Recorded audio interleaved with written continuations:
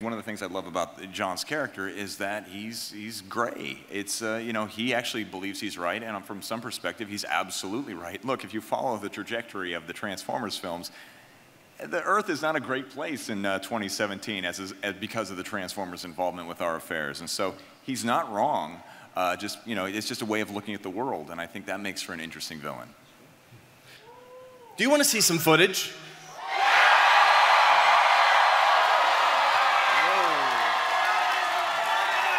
This is Comic-Con! Show the footage! Show the footage! Show the footage! Do you expect to star in more movies after this, John? The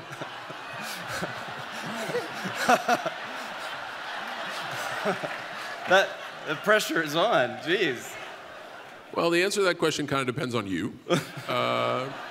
If you enjoy the movie, and I think continuously scream at the top of your lungs, John Cena, then people will kind of want to be able to put me in more movies, so that would be cool if that happened. But if it doesn't, that's also okay, because I can still go back to being John Cena! You'll always be John Cena. I've had a wonderfully successful career in the WWE, and thank you. And I pride myself on kind of my character there, and I know that that's probably not going to evolve past being a good guy. Like, I don't know if I'll ever be a bad guy in the WWE. So it was extremely inviting to be kind of be gray in BumbleBee and believe that what I was doing is right, but be essentially a bad guy. So you guys will get to, I guess, all those WWE folks who are looking to see a heel John Cena, and that's inside baseball, a bad guy John Cena. We'll be able to kind of get a glimpse of that for BumbleBee. So I'm really excited about it. A lot of people don't necessarily appreciate that when you see an actor on screen with something that was generated in a computer, it's just ones and zeros, that in the moment, there's nothing there. And so Hailee has to give a very believable performance with something that she can't even see and imagine what it could be. Now, for me, from an animator's point of view, it's all in my head. I see everything that's happening. I see Hailee and I see a robot there, you know, interacting with her.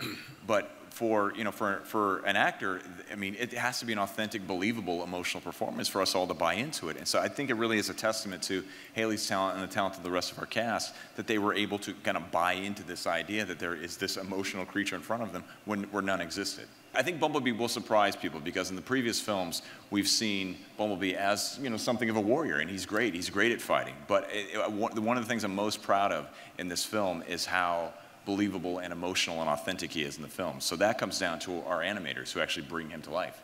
But back when I was a kid, to have a toy change into another toy truly was more than meets the eye. Like, it was absolutely amazing. So to be a kid and to see this thing that you could only imagine be real, and then you could be creative with this thing and then change it into something else and be creative with it again, I absolutely loved getting 2 toys when I got 1 toy. And I think, well, there's another question there, but wait a second. I think we have one more question, actually. Yeah, okay. Excuse me, young man, how old are you? People of Hall H.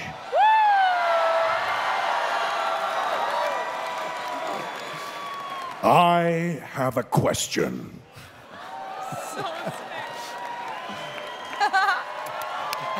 Ladies and gentlemen, Mr. Peter Cullen, Optimus Prime, going way, way back.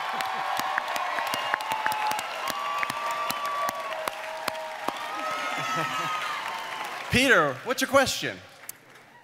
Travis Knight. Uh-oh. My name is Optimus Prime. I could not help but notice my absence in much of your footage. Well,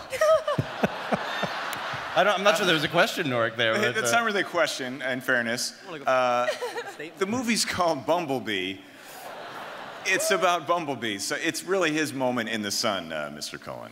Well, in that case, what does an Autobot have to do to get his own movie?